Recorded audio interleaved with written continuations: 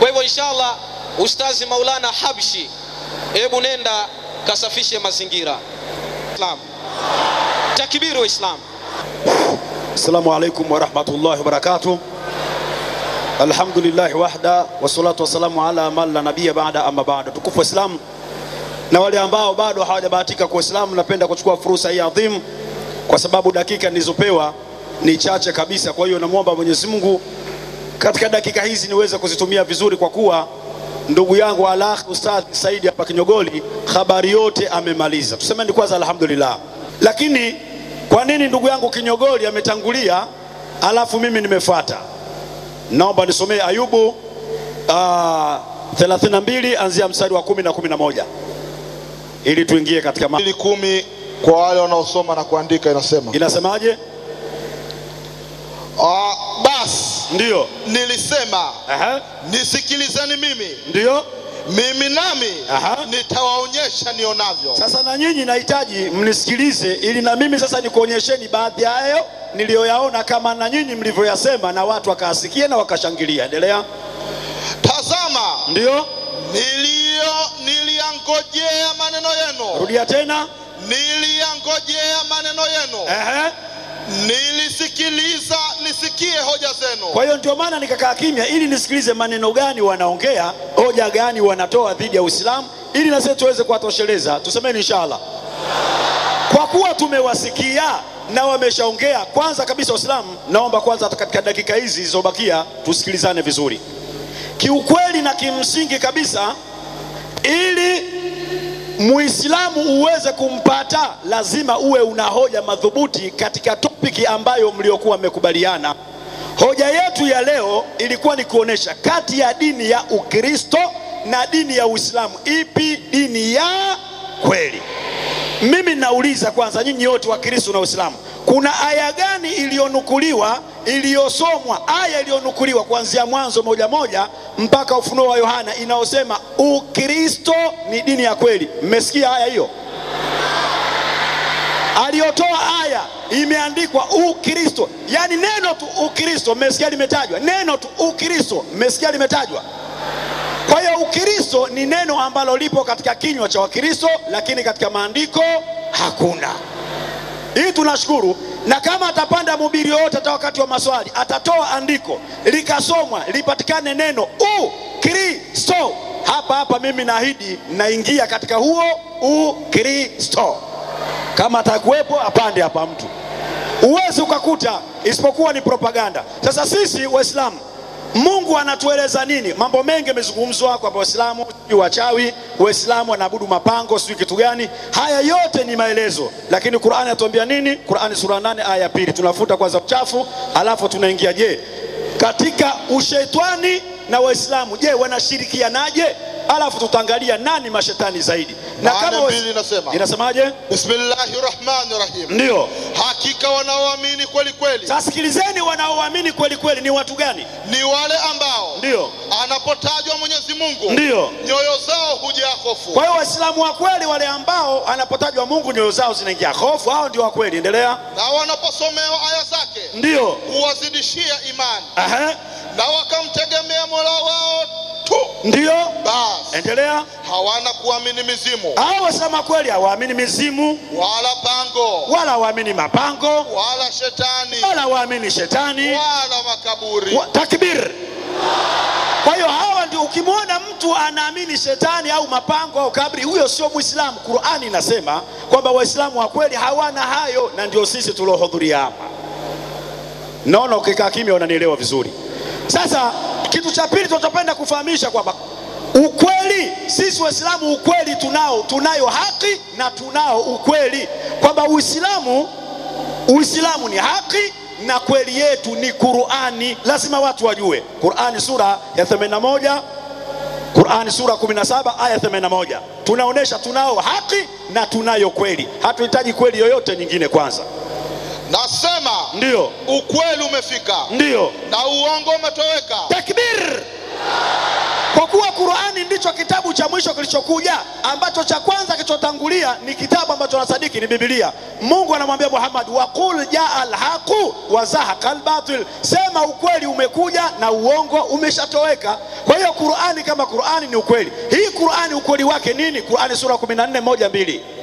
14:1-2 Sura Ibrahim, kwa wale wanaopenda kusoma na kuandika. Tunataka tuingie katika mada. Ukiona mtu anatoka nje ya mada, ameshindwa mada.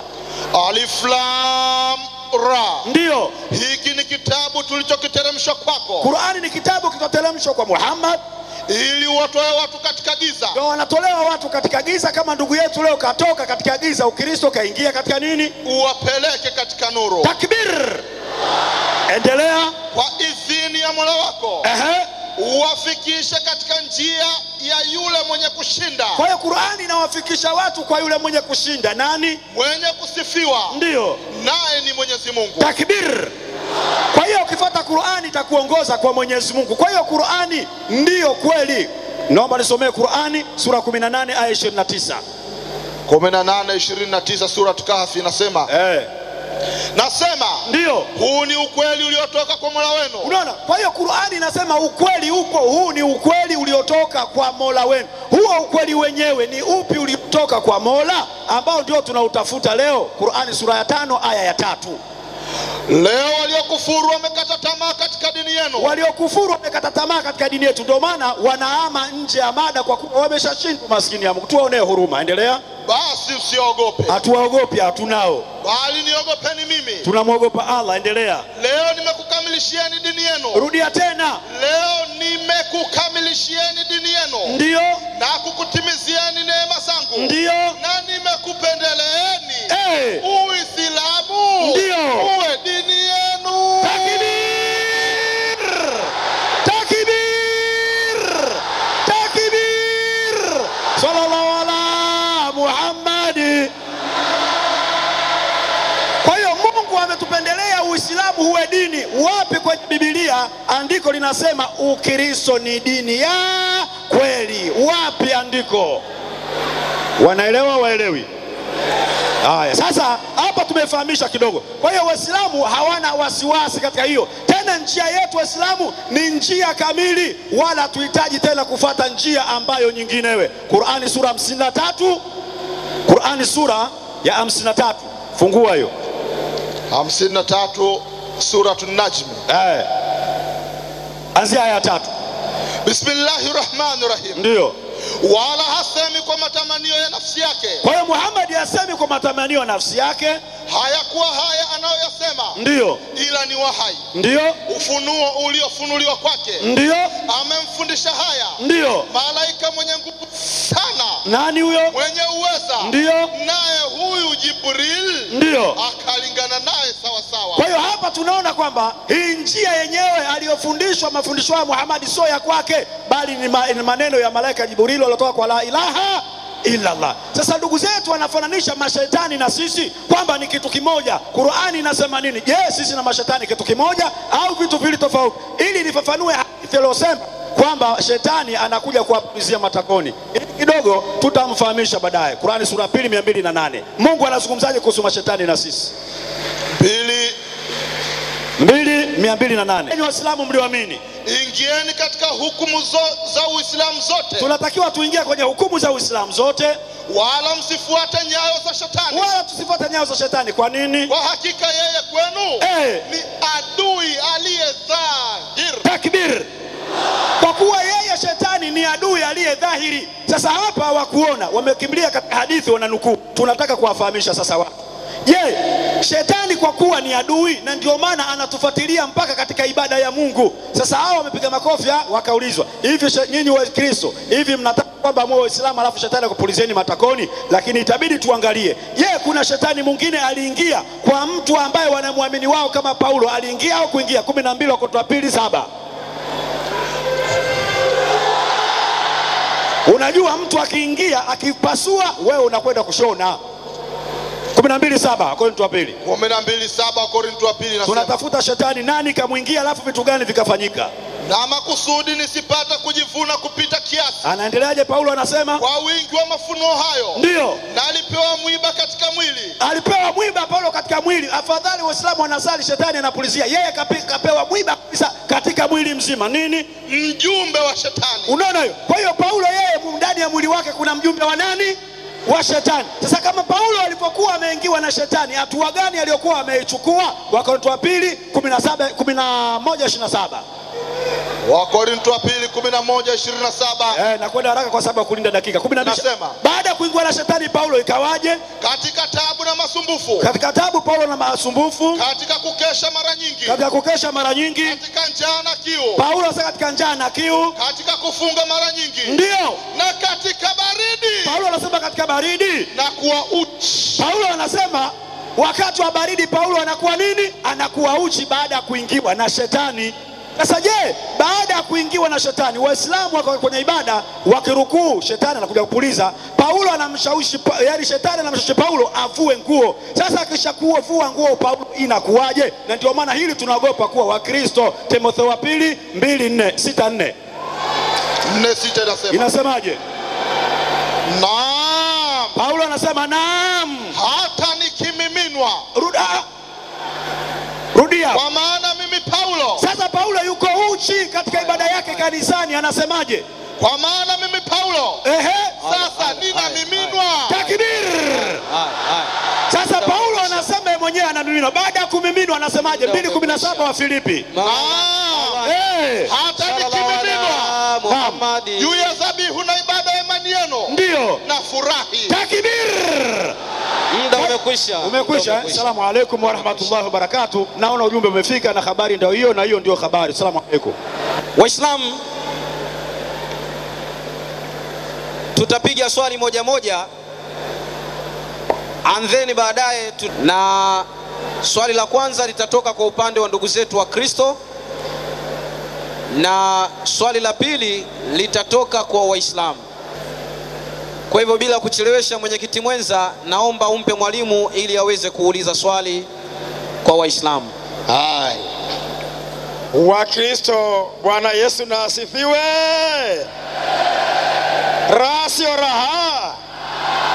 Naam, kamaliza mwalimu dakika 10 zake. Naona wa kwanza maji amekuwa marefu, ikabidi wa change gear. Sasa naomba mwalimu atakaye kwenda kuuliza swali kwa upande wetu ni mwalimu Zebedayo mwana wa Mwangunda. Mwana Zebedayo mwana wa Mwangunda alimaarufu kama Jibrili au mzee wa wahai. Karibu. Rashora. Mwalimu aliyekuja sasa hivi kaja na jaziba tu. Yaani baada ya kufundisha wewe uelewe maandiko. Lakini kuna kanuni moja ambayo sisi wa Kristo tunayo. Wanasema usimjibu mpumbavu sawa sawa na upumbavu wake, usije ukafanana naye. Sasa nenda Petro wa pili 3:15.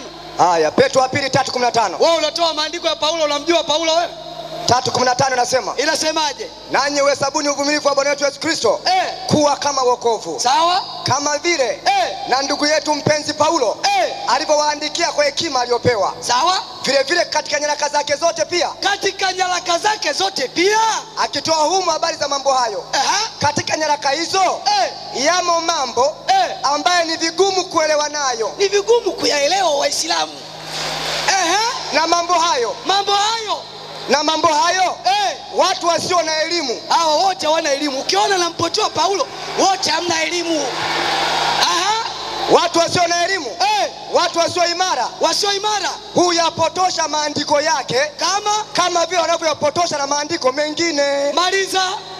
Wapenzi, mkitangulia kulijua hili, jilindeni nafsi zenu, msije mkachukuliwa na nani? Na kosa la hao wahalifu. Hao wote wahalifu hao. Wote wahalifu hao. Bila kujali vyeo vyenu, wote wahalifu. Yani nyinyi mnaharibu maandiko ya nani? Ya Paulo. Swali langu sasa. Nenda 19:24. Sikiliza swali hilo. 19:24 ndani ya Qur'ani. 19:24. Inasemaje? Inasema, leo tumejifunza njia ya kweli ni Yesu. Hakuna njia nyingine, hamna njia mbadala. Sasa sikiliza hiyo. Anasema, mara ikamfikia sauti kutoka chini yake. inamwambia Mariamu, inamwambiaje? usihuzunike, hakika Mola wako amejalia, ameweka kijito cha maji chini yako. Sauti ya Allah inatoka chini ya nini? Ya ardhi. Mungu wenu sauti yake inatoka chini. Sasa swali langu lipo kwenye 22, 27, 82 Qur'an. 82 inasemaje? Na chini katupwa shetani. Inasema Biblia 12:7 inasema chini hapa yupo ibilisi katupwa. Sauti ya Allah inatoka chini. Sasa twende hapa. Jenga swali. Anasema na kauli ya kuja kiyama itakapothibitikia, tutawatolea mnyama katika ardhi atakayewasemeza, kwa sababu watu walikuwa hawaziakinisha aya zetu. Sasa swali langu nauliza, siku ya kiyama Waislamu mtatolewa mnyama atakayewasemeza kwa sababu nyinyi mlikuwa watu hawaziakinishi aya zake. Sasa swali langu, ile sauti inayotoka kule chini na huyu mnyama ambaye atatoka chini, huyu mnyama ni nani asiwe yule anayeongea kule chini? Ndio swali langu hilo. Hiyo kweli balaa. Naam. Haleluya. Swali kajenga hivi. Amesoma Qur'ani 19:24, sauti inatoka chini inamwambia Mariamu usihuzunike. Kwamba hii ni sauti ya Allah Subhanahu wa Ta'ala, anamwambia Mariamu usihuzunike, tikisa mtende unywe na maji wakati anamzaa Nabii Isa. Na akasoma Qur'ani 27:82 kwamba Waislamu siku ya kiyama atakaye kusemezeni mtatolewa mnyama katika ardhi, ndiye atakaye kusemezeni. Swali, huyu mnyama mtakayetolewa katika ardhi ni nani kama si yule aliyekuwa anamwambia Mariamu chini ya kijito? Yani huyu mnyama ni nani mtakayetolewa katika ardhi ili akusemezeni aya za Mwenyezi Mungu? Kama yani huyo mnyama si yule ambaye sauti yake ilitoka chini ya kijito akaongea na Mariamu ambaye ndiye Mungu wenu. Swali ndio hilo. Waislamu, msalieni Mtume Muhammad.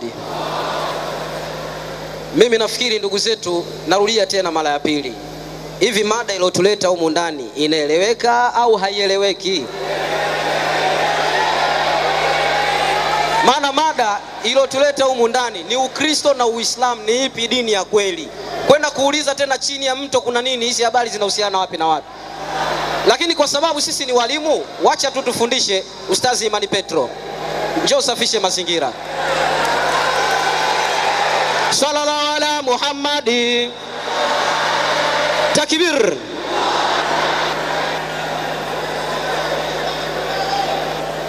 Waislamu takbir. Tumswalieni Mtume. Je, Waislamu na Wakristo mmeelewa chuya na pumba na mchele? Mada ya leo, ipi dini ya kweli kati ya Uislamu na Ukristo? Aya inatoa Ukristo ni upagani. Futa.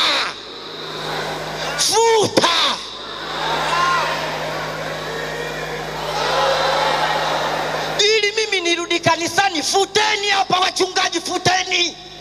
Hebu rudia tena kwanza. Ukristo ni upagani. Matendo ya Mitume 11:25. Wakristo Ndiyo maana yake ni wafuasi wa Kristo. Wakristo maana yake ni wafuasi wa Kristo. Hilo ni jina la kupanga tu, Ni jina la kupanga tu walilolitumia wapagani wa Antiokia. Wapagani ni watu gani waliokupeni nyinyi dini? Wapagani watakuingizeni peponi nyie. Tumswalieni Mtume. Waislamu bado tumswalieni Mtume. Hivyo mimi nione aya kwenye Qur'ani, Uislamu umepangwa na wapagani, nitakuwa Muislamu mimi? Na kuulizeni, nitakuwa Muislamu mimi? Sasa nyinyi wapagani msiokuwa na dini mnatuambia sisi tuwe Wakristo kwa mila za kipagani. Never. Na leo mtikira upo, wachungaji mpo.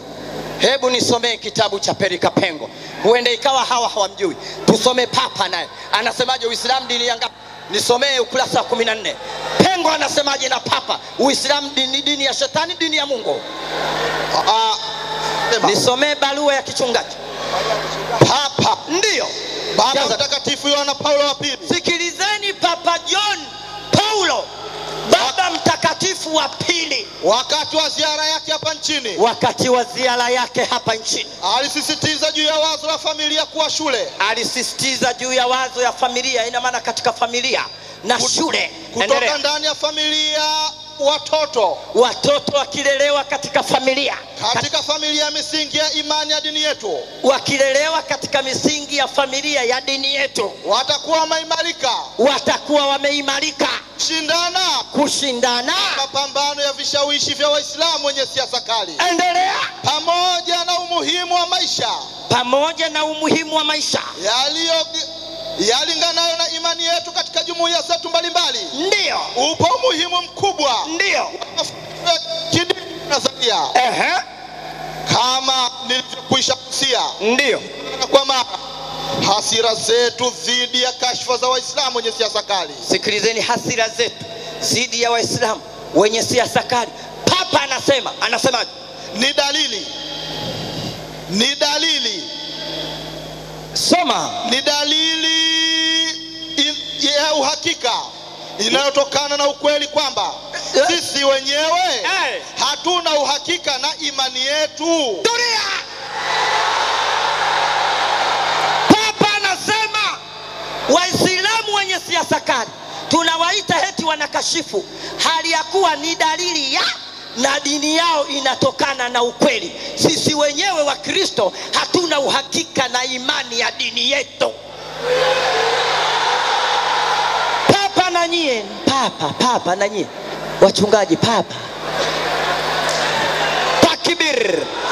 Endelea, nasemaje hapo? Na tunaposhindwa kujibu kinadharia shutuma za wapinzani wetu, Papa anasema hakuna Mkristo na kiongozi wa Kikristo anaweza kujibu uhakika wa Ukristo ni dini mbele ya wapinzani wetu Waislamu wenye dini ya kweli. Tunajisikia binafsi kutetereka pengo. Na Papa anasema dini ya Ukristo ukikaa na Waislamu kupambana nao, lazima Ukristo utaondoka, maana dini yenyewe haina uhakika. Nyie wachungaji, nyie mnajua theology nyie, na kama ilivyo saikolojia ya watoto. Ndio tukusalieni mtume wa Islam sallallahu ala Muhammadi mwana wa Kefa.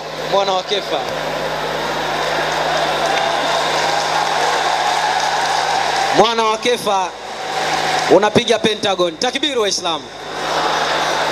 Waislamu, dakika zake zimeenda. Nafikiri watu mna raha, mnataka kuelewa. Turudi pale pale. Mada yetu ni Ukristo na Uislamu ni ipi dini ya kweli. Yale ya Diamond yasije akajitokeza hapa mtu akazua mada anaojua yeye.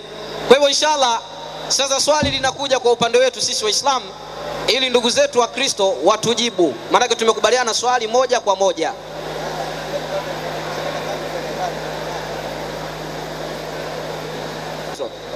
Basi haya, nakukaribisha uendelee. Haya Wakristo, haleluya. Raha sio raha. Jamani, tunapoulizwa maswali tuwe makini. Ukiulizwa Mbagala ni wapi, usianze unajua Kigamboni, unajua Zanzibar. Mbagala ni wapi ndio swali. Swali limeulizwa.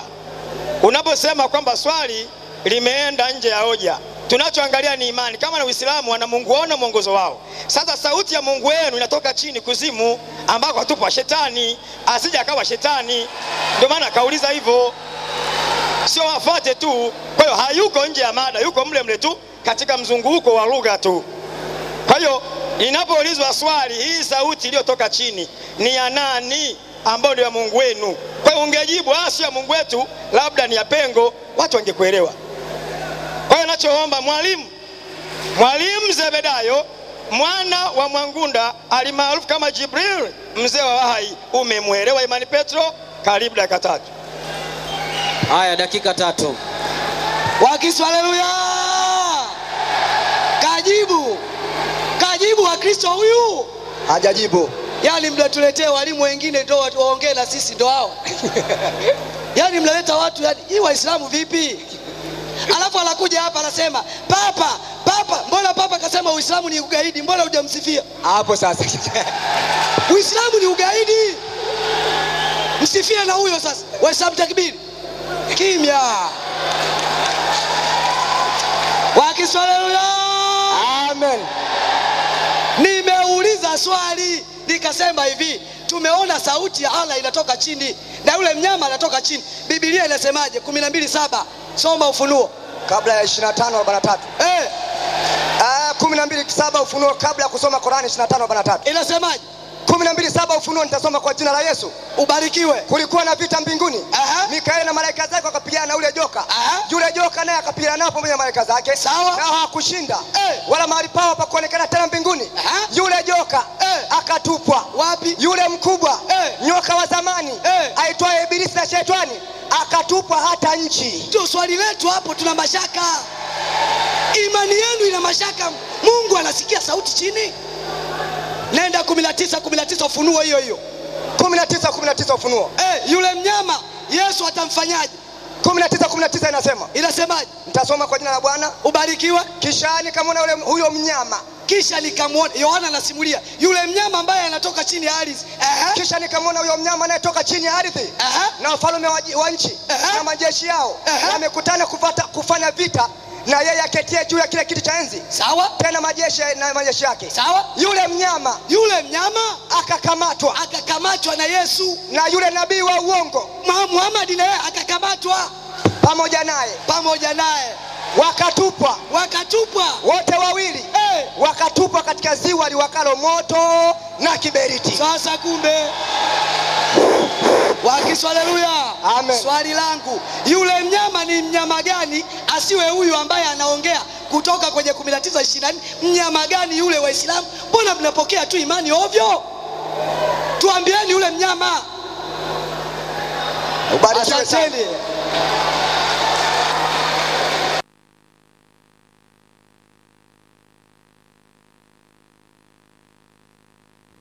Ebu Ustazi Maulana Habshi, hebu nenda kaweke sawa kwanza kabla sijampa imani Petro. Weka sawa kwanza hapo.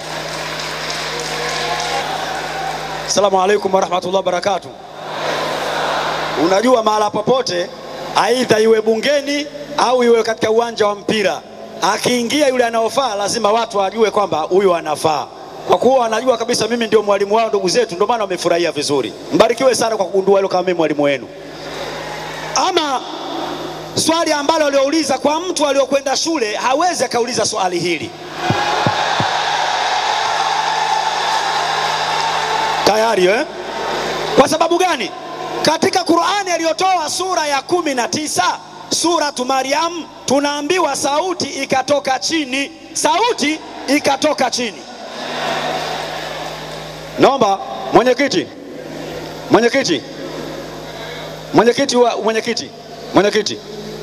naomba nasikilize, kwa kuwa lengo letu hapa tumekubaliana tuwafundishe watu. Sasa nilikuwa naomba yangu. Sasa Qur'ani sura ya 19 aliyotoa andiko linasema sauti ikatoka chini yake, fanadaha min tahtiha, sauti ikatoka chini yake. Sasa sauti hiyo hawajajua ni ya nani. Wakati huo wamesoma Qur'ani katika sura 19, katika sura ya 27 kwamba Mungu siku ya kiyama atamtolea mnyama chini ya ardhi, atawasemeza. Kwa hiyo kwanza nawafundisha watu kwamba mnyama aliyozungumzwa katika Qur'ani, Qur'ani mzima haijataja kwamba yule kwanza ni mnyama gani. Kwanza watu waelewe.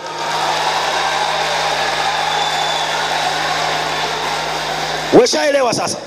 Pili, kwa maana kusema hajataja mnyama gani, fikira zao na lengo lao kwa mujibu wa kitabu alichotoa kwamba mnyama alitupwa chini, na yule mnyama wao wanaofikiria kwamba mnyama anakusudiwa pale ni shetani kwa fikira zao. Sasa wanyama wako wengi maskini Mungu. Sasa nisomee Matendo 13 anzia mstari wa kwanza hapo, alafu nenda sherehe. Ufunuo. Tunatafuta mnyama ni nini. Alafu hapa nataka mshangilie vizuri sana. Nini maana ya mnyama? Matendo ya Mitume. Ufunuo, nenda haraka. Ufunuo 13:1. Yani mnavyosikia mnyama tu, nyinyi mnajua kwamba ndio yule Allah. Sasa sikilizeni mnyama nani. Nasema, kisha nikaona mnyama akitoka katika bahari. Rudia tena huko chini. Kwa hiyo sio mnyama kutoka ardhini tu, Qur'ani kuna miamba mingine inatoka baharini huko, hamsemi. Endelea chini sasa. Mnyama. Mnyama. Mnyama. Mnyama. Utawala wa Waroma. Takbir! Hapo vipi? Mbona kimya? Kwa hiyo kumbe mnyama utawala wa Waroma. Kwa hiyo si kila mnyama anakuwa ni shetani, lazima muelewe Wagala. Nyie vipi? Msomaji. Sasa kuna hoja nyingine wanashangaa, mnyama tena inakuwaje anaongea? Hesabu 22:27. Maana wanajenga hoja, mnyama anaongea, mnyama anaongea. Nyie vipi? 22:27 hesabu, fanya haraka haraka. 22:27 hesabu inasema. Kwa wale wanaopenda, yule punda akamwona malaika wa Bwana. Punda akamwona malaika wa Bwana, ndio. Akajilaza chini ya Balaamu. Ndio. Hasira yake Balaamu ikawaka. Kwa sababu punda ni mtu au mnyama? Endelea. Akampiga punda kwa fimbo yake. Ndio. Bwana akakifunua kinywa cha yule punda. Ndio. Naye yule punda akamwambia Balaamu, nimekutendea nini hata ukanipiga mara 3 hizi? Jamani, mnyama anasema au asemi? Kwa mujibu wa Biblia wanyama wapo na wanasema. Na huyu mtasema nani? Allah naye. Hapo vipi? Shaelewa Takbir! Tatizo lao moja. Sisi tulichokuwa tunataka hoja ya leo sio wanyama.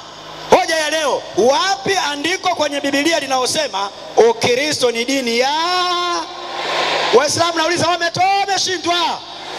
Kama hoja wamechagua wenyewe, Ukristo ni dini ya kweli, andiko hawajatoa, aibu yetu au yao? Takbir! Sallallahu ala Muhammad. 3:19 Qur'ani. Hapa ndo hoja iko hapa.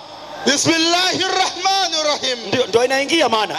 Bila shaka, bila ya wasiwasi, dini ya haki. Dini ya haki mbele ya Mwenyezi Mungu ni nini? Uislamu. Takbir!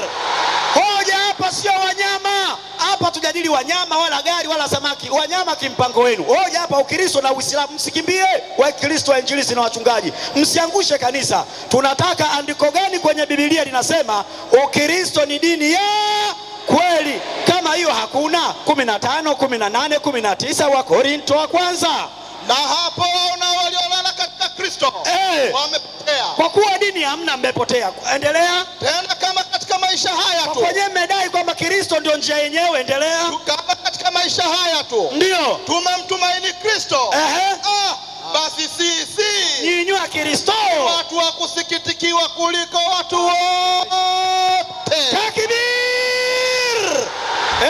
Kwa hiyo sasa tunakataa tukiwa wa Kristo tutakuwa sisi ni masikini. Ndio maana tunabakia katika Uislamu. Raha au sio raha Waislamu?